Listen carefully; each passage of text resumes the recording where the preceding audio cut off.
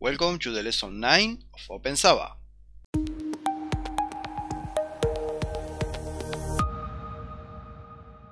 In the previous lesson, we saw how we can use view inheritance to modify the user interface and define different views according to the requirements of our application. You can see more about this lesson in this link. Through all the course, in this point, you have converted your domain model into a fully functional web application. Our application is already quite useful, but there are still many improvements that we can make. So let's transform this application into some more serious, and in the time we can learn some interesting things about OpenXava. So let's start learning some basic Java concepts like properties. In order to understand some concepts in this lesson, you have to know how properties work in Java.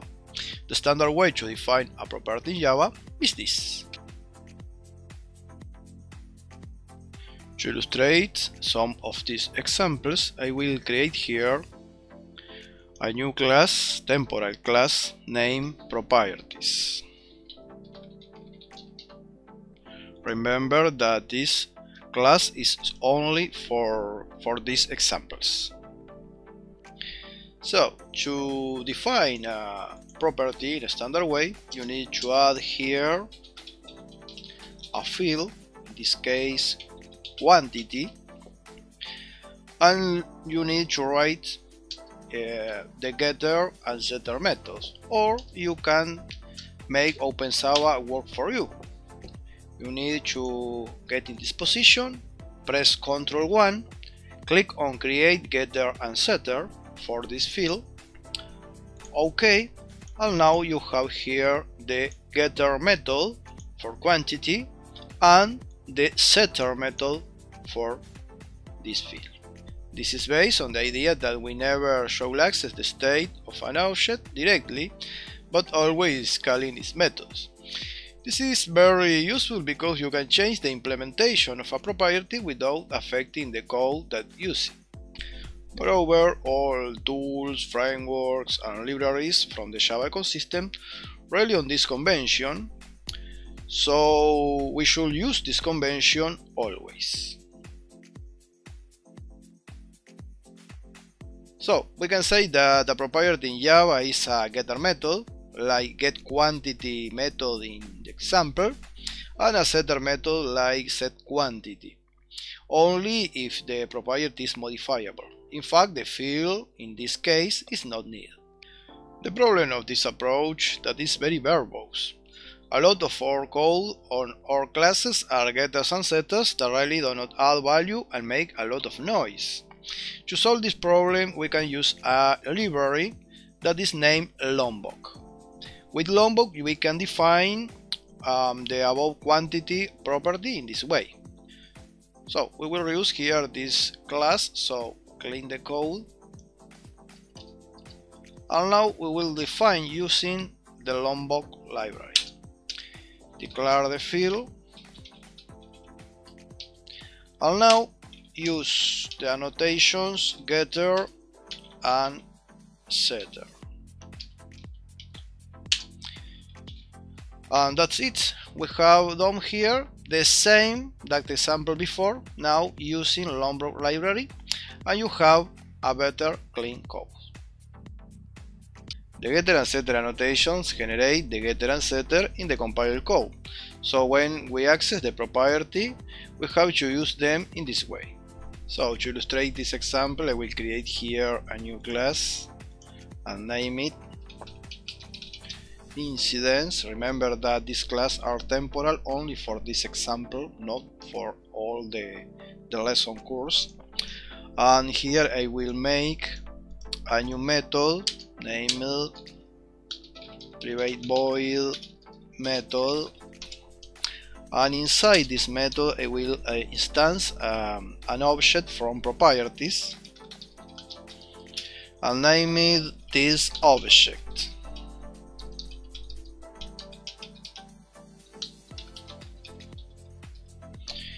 And now we can access to the methods of properties through this object in this way.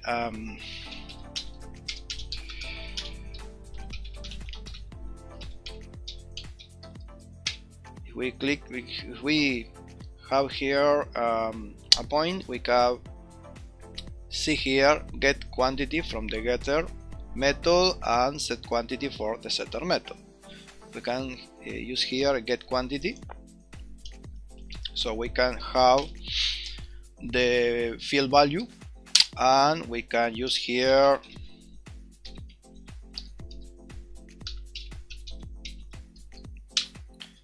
set quantity if we want, for example, to add a value to our field, and that's it. So we can see here we can access from an outside class to all the methods that are listed in properties through this method. We can declare the getter and setter annotations at class level, so all the fields have getter and setter automatically, and of course you can write your own setter and getter if you want to use your own logic. Let's see. For this example, I will create a third temporary class named issue. Remember that these classes are for the example of this lesson, they not for part from all the course. So here I will declare two fields, one for number, another from description.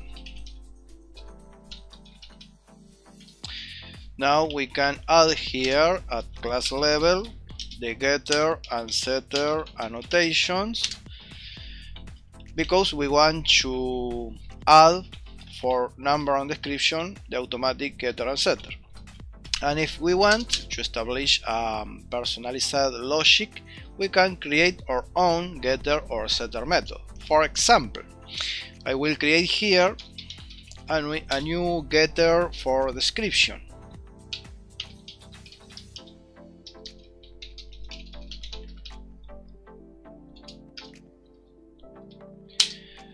Here we can add some logic.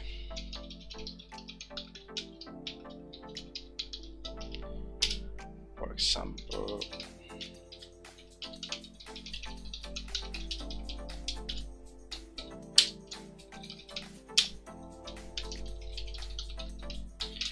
so we can see here that we have our fields, and we have getter and setter to automatically create all getter and setter for number and description, but we have here defined a new getter for description, a personalized getter. In this case, Lombok library generate for us get number, and set description, while get description is replaced by the one that we have written. So all methods that we can create will replace the Lombok methods. Note that we never should use the data annotation of Lomboks, because it produces infinite recursive loops when we have reciprocal reference, something that is very useful in business applications. In this lesson, we have learned some common ways to add business logic to our entities. We saw how the Lombok library works, how to define getters and setters manually in order to establish custom logic for our application. Who was this lesson? Remember to leave your comments, like this video and subscribe our channel for future content. See you soon!